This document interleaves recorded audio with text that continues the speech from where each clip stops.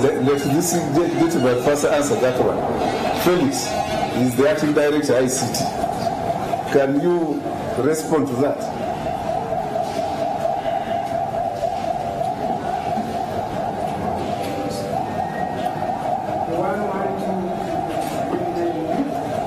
You speak loud, but they want to hear.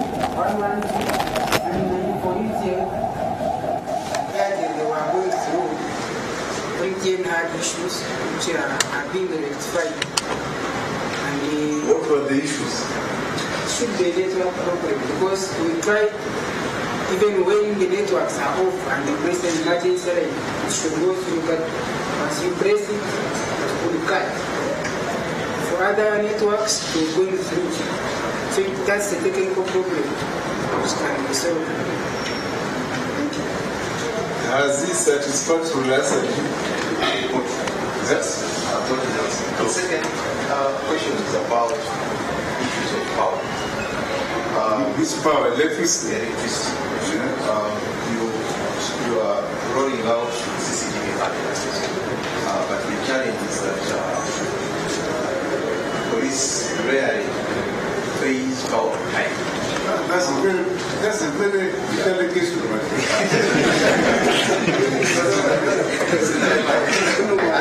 You are insinuating that we are thieves.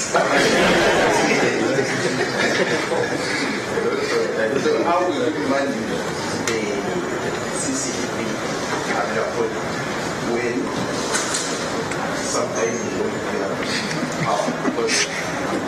Felix, that is again your area. That we normally don't pay power at times, we don't pay, or at times we don't pay time. So how will you manage the CCTV where there is now no power, maybe as a catastrophe? Thank you, sir. First of all, it's not true that we don't pay power. After one time, we store our meters. Because we pay 6 months in advance. We contacted Umeme, they couldn't trace them. So this time what we have done, we have put our meters up and they are all smart. So you touch, you get the warning from here.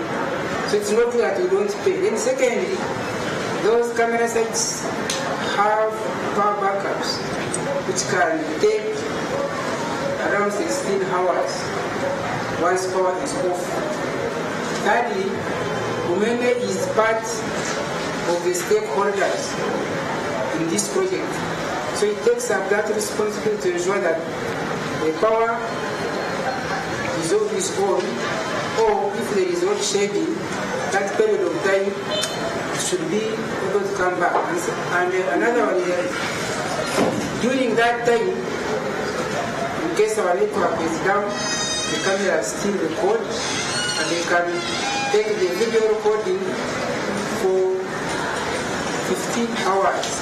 Video recording. I think that answers the question. Yes, today you are very active. I have a feeling I did answer Andrew's question. I'm looking at another man in the village who is responding very poorly on the signal. And we physically try to call 999 and see the kind of response we get. Just as, because the reception we get from those calls, it's very important. So that's what we try physically, because it's addressing us. But the reality of the ground is different. Let's find the different numbers they're giving us and see what response we can get. So can you do it? Yes, you can try to do it. You go near him and do it near him. As we get another question. You sort yourselves now with that money. I'm Jude, Radio 1 and Radio Talkables. IGP, of late we've seen gangs which are moving on with machetes to different parts of the city. We are now shifting from Masaka and the urban rural areas to urban areas. And the KMP managed to make an operation where 21 suspects were netted. But people are still having that fear.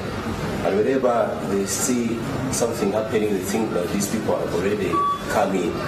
What steps are you taking to comfort members of the public after telling us that the situation is calm and normal as you usually tell us, because you know that's police language, but on the ground people are still threatened? How are you going to sort of this?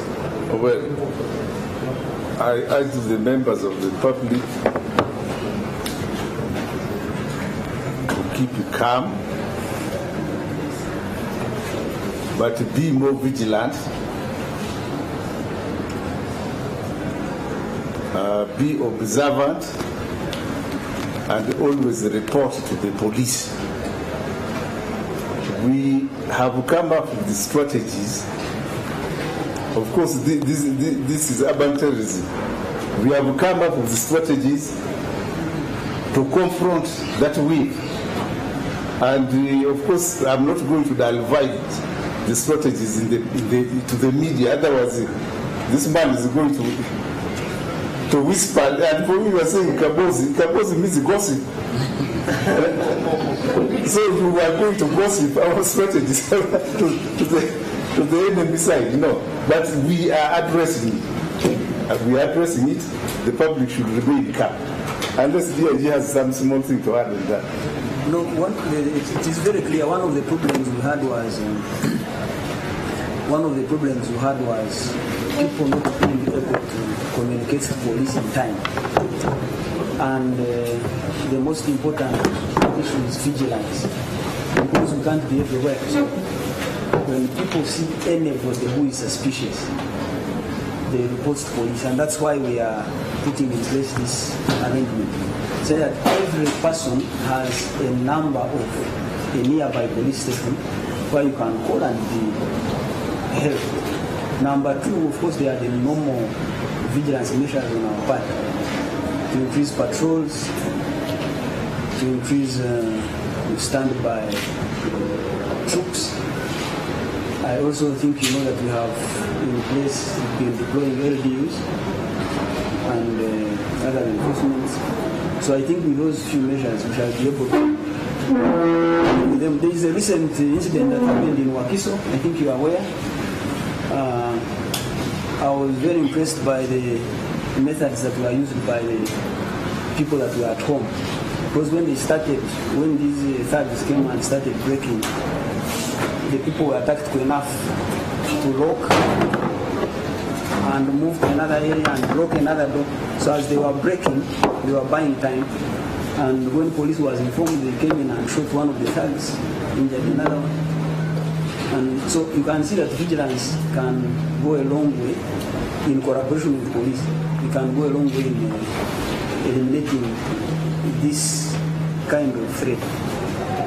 The issue of Nigeria, you remember they say that they are not able to make noise, but if they had telephone lines of those people that were nearby, probably the response would have been faster. But still we have been able to rescue some of them because also of the vigilance of the people.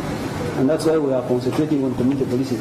So when one of the people who participated went to seek for medical attention, and because of the vigilance also, the people alerted police. They said there is somebody here who looks suspicious. And from that lead alone, we were able to deal with them. So when they know that when they do something, they will be got, they will also start being careful. So this is what we are trying to build. And improving communication wherever, so that we keep in touch and respond in time. That's it, sir. Yes, Mr. Tom, I think that's the last. So that we do hope. Thank you very much, sir. I just want to find out how you are dealing with the issue of confidentiality. Because this has been a question that the public has raised. They give information to the police. Their identities are normally leaked out. And then what are you doing to back up the whole system? Because in there, if people don't see that you are actually doing something in terms of investigation and follow-up, they are bound to slap and know that it is all the same. What are you doing in that regard to ensure that people keep up their antennas? Now, in a week's time, a week or two, we have called the commanders countrywide. We are going to meet commanders countrywide, regional and district commanders. CID is also organizing for us to meet the regional and district investigating officers with a view of having a joint review of how we have been doing our things. We want to come up with strategies of how policy ought to be done. Now, confidentiality. Of course, we have always urged officers to handle, to know the category, to categorize the type of information given to them. We shall keep educating them and keep urging them to safeguard those who give us information, because it is those who give us information that make us succeed in whatever we do. So, Mr. Malaba, you don't have those fears. They will be addressed very shortly. Director Fire, do you have anything on confidentiality? The journalists may wish to hear your voice. What about Director Research? This is an interactive session. That's why the directors are here. You ask. Maybe, sir, the only thing I can say about confidentiality is sometimes the officers may not be doing it deliberately, but you have to know how police does its work. You know, someone can volunteer information to police. That information becomes so vital that you use it as a lead in investigation. Now, after some time, it requires that you should really record a statement from such a person. Now, once you have done it, or even if you omit to do it, but other pieces of evidence show that somebody gave this kind of information that led to that, and the file goes to DPP, the DPP will still read and find a missing lead, and they say, but there is somebody you're not telling us who volunteered this kind of information that led to the arrest of somebody or recovery of some property. So eventually you have to get there. When you record a statement, there will come a time if the case is fixed for hearing. You will have to call the person who gave the information as a witness. So I think members of the public sometimes wouldn't want that. That I thought I gave information, now you are calling me in the court to face their chosen person. Sometimes they may not want to do that. But of course there are situations where you can hide the identity of the person and still be safe with the investigation. But sometimes you may not avoid it. You have to call the person to come to court and testify. And that means it is an open court, you have to face the criminal, and you have to be cross-examined. The suspect might even be having defense lawyers, and they will be cross-examining you. Sometimes it is not palatable. It happens even to people who are experts. There are cases where you find a doctor examines a victim of crime, and at the end of the day you call the doctor to testify, and it becomes difficult for that doctor to come. It is in most cases our police doctors who know it is part of their work, they will readily come. But the others will say, you see, and the system we inherited. Because if the doctor is from a government hospital, and the case is fixed for hearing, and that case is adjourned many times, you keep calling the doctor. He's a busy person in the hospital, you are calling, and the case is adjourned. You could be having a clinic, and it takes almost the whole day in court. So sometimes you find they are inconvenienced in the process, and they don't like that. Now, members of the Fourth Estate, I would request you to emphasize for us the issue of vigilance. For example, today I got information, someone texted me. Now the confidentiality comes in, I will also not disclose who this was and where the place was. He texted me saying, sir, whenever we have a market day, there are people who will lay traders in the evening and steal their money and goods. We have seen two of them in the market today. Somewhere up country there. So, that is the vigilance I want. I had to direct for police to go to that market and arrest them. They were arrested. So that's the vigilance. That's the vigilance. Oh yes, the chief political commissar, and we wind up. Mr. Chairman, if I can add on to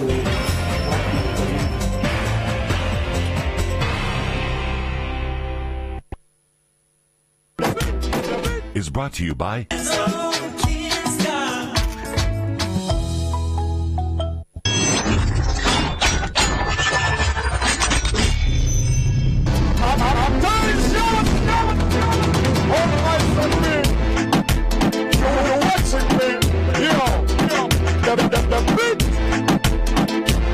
Let's become one for the beat.